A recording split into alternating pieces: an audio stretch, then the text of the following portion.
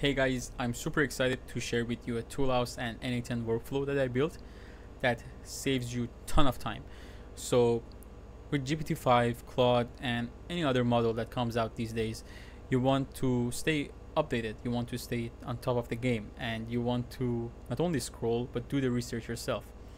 So if you're a founder, a researcher, student, or just an enthusiast, you're gonna love this and it's gonna blow your mind.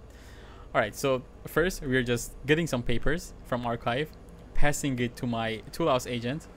My Toolhouse agent will do a bunch of stuff. So it will perform a deep research. I'm going to explain to you what the deep research means.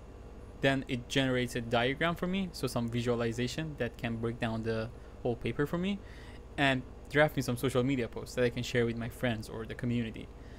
And as a bonus here, I am pushing everything in my Supabase project, so everything is stored in a database, and I get a confirmation email from my agent. So, hey human, I done everything, you don't need to do anything.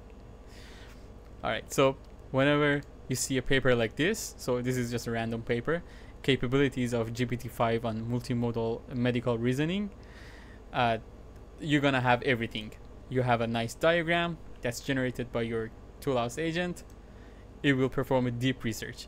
So the deep research means that it will look into evaluations. So us just not looking at this paper, we already know what's inside. The whole benchmarks, the metrics, the accuracy, the precision, the reasoning score, and the base models that the paper is talking about. And then it drafts an executive report. So it's going to talk about what is the core idea, the scalability, the security aspects, and the technical summary of like what was the problem, what was the approach, and what is the result. So before diving into the N8N workflow to show you how this stuff works, pause the video, sign up to Toolhouse, use the link that's going to appear here somewhere. It's free. So I'm going to link in the description the whole workflow. You can just paste it into your N8N workflow. You need only Toolhouse API key, which is free. Alright, let's go. Alright, we're in the Toolhouse workflow. I kept it super simple. First step, get the papers. Second step, Toolhouse does the job. That's it. Alright, let's just execute the whole workflow. Alright, we can see already stuff getting into action. So first step is done. What I'm basically doing here is just performing a query search into ArXiv. And here you can just go into the edit field and change this search query.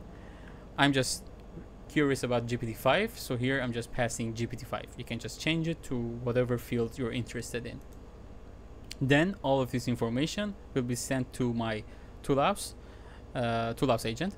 The Toolhouse agent, the first one is the researcher, so just drafts everything for me, the diagram, the LinkedIn post, and the research metrics, and then it will send everything to the database writer. So this is where the Supabase and the email comes in the part.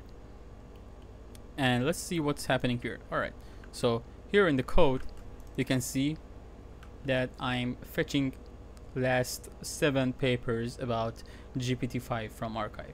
So you can just go ahead and open these links. It should open a paper for you.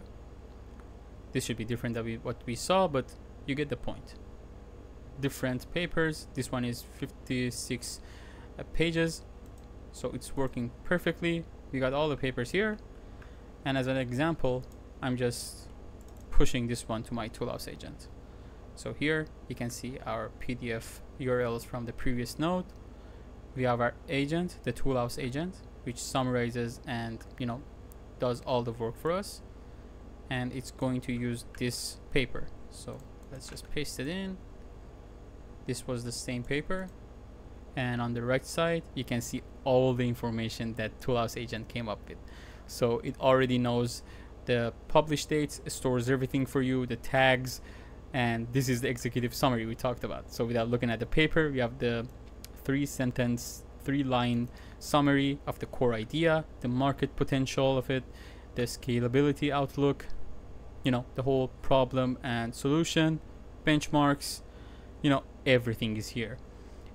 And this is where I get more excited about the LinkedIn post, the diagram, mermaid diagram that he came up with. All right, this looks perfect. Then this whole workflow will generate this diagram for you that you can visit or download.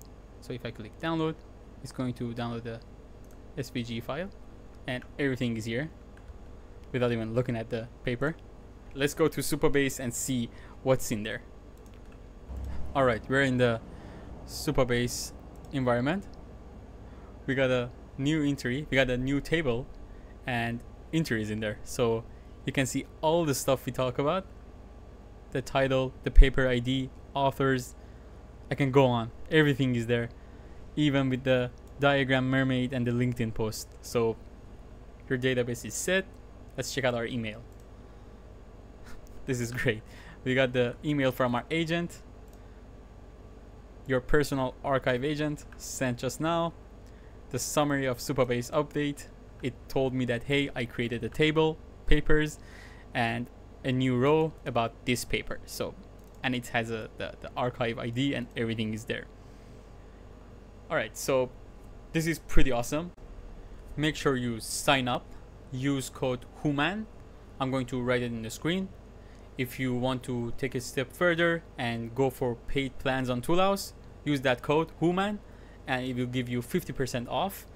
And if you have any problems with the workflow or you want to get started with Toolhouse and you need help, join our Discord server. I'm going to make sure it appears here or link it in the description. And see you in the next one. Bye bye.